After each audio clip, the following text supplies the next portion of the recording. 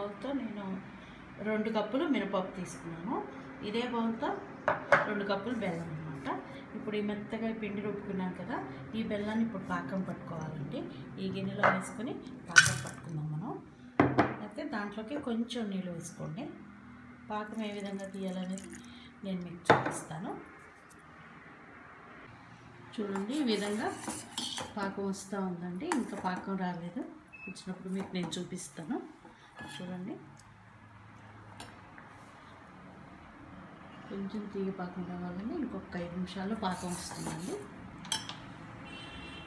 ఇదిగోండి, పాకం వచ్చింది. ఇదిగోండి, ఈ విధంగా సన్న తీగ వస్తే సరిపోతుందండి. మరి ఎక్కువ రావాల్సిన అవసరం లేదు. ఇంకా మనం స్టవ్ బంద్ చేసుకొని పాకం పక్కన పెట్టేసుకున్నాం. ఇప్పుడు ఈ బాండీలో ఆయిల్ పెట్టుకున్నానండి. ఆయిల్ వేడెక్కిన తర్వాత ఈ చిన్నగా ఇలా వేసుకుని నూనెలో వేసుకోవాలండి. చూడండి, ఈ విధంగా చిన్నగా ఇలా చేతితో తట్టుకుని ఇది నూనెలో ఇలా వదిలేసేది.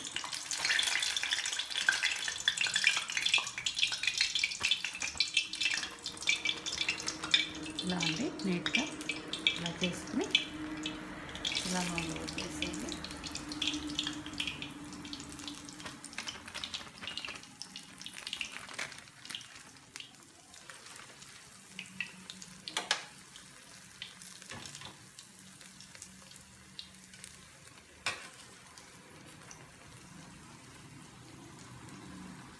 చూసారా, ఈ కలరు, ఈ రెడ్డిష్ కలర్ వచ్చే వరకు వేయించుకోండి. వేయించుకొని వీటిని ఇప్పుడు ఏం చేస్తారంటే చాలా బాగుంటాయండి.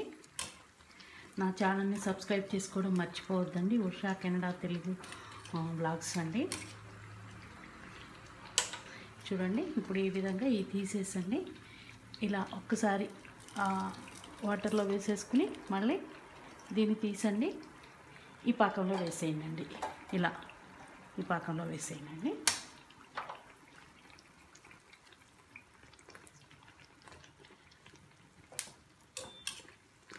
ఇవ్వండి, ఈ విధంగా మొత్తం ఇలా వాటర్లో వేసేసుకోండి.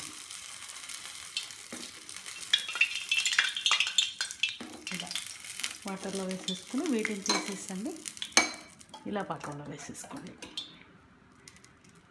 ఇది సిలికాన్ ఇదేనండి, గరిటె ఏమీ కాదు. వేడి పాకంలో పెట్టినా కానీ ఇదిగోండి, ఈ విధంగా మొత్తం గారెలను ఈ విధంగా వేసేసుకోండి.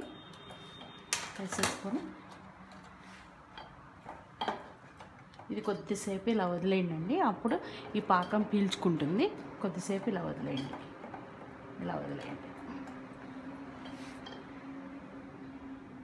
ఇదిగోండి, పాకం ఈ విధంగా పీల్చుకుంటాయండి.